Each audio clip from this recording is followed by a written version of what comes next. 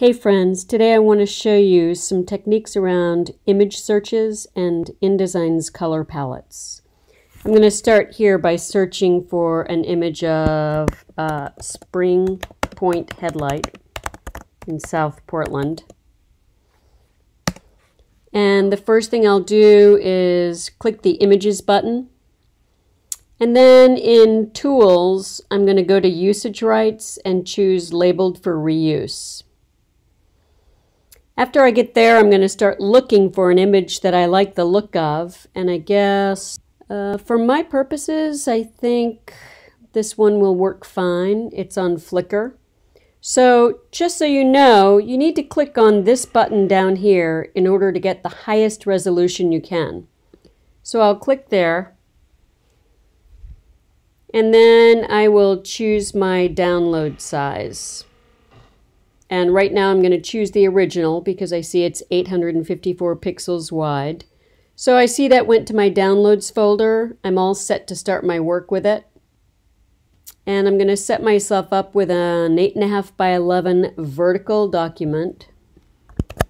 Just giving it a quick name here. I know it's going to be for print because I want it to have a CMYK color profile. For now I'm not going to work with columns and the margins look fine. So I'll choose File, Place, and grab my image from the downloads that I just selected, just downloaded. Here it is. So because I only clicked once, it brought the image in at its full size. If I make this image any larger, it will become pixelated. InDesign's got some new features, so let's take a peek at the Color Theme tool. I'm going to click on it once, and I want to create a magazine layout perhaps that matches all of the colors in this.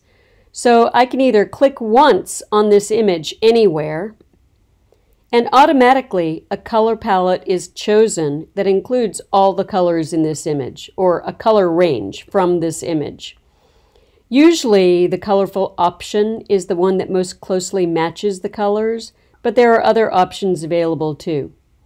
Another choice is to, let me reset the tool, let me also scoot this out of the way, to draw a little box that will create a color range. So if I draw a box like this, now what I'm offered here is a range of colors that goes with that box. Look what happens if I choose a similar range. Let me reset my tool.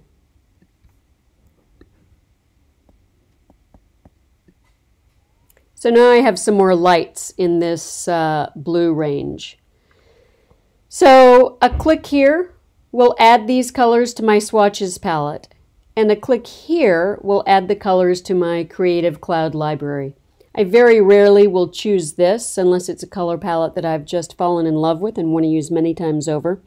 Most often, for just this document, I'll choose this one to add it to my current swatches palette. So now when I open my swatches palette, there it is at the bottom, the colorful theme.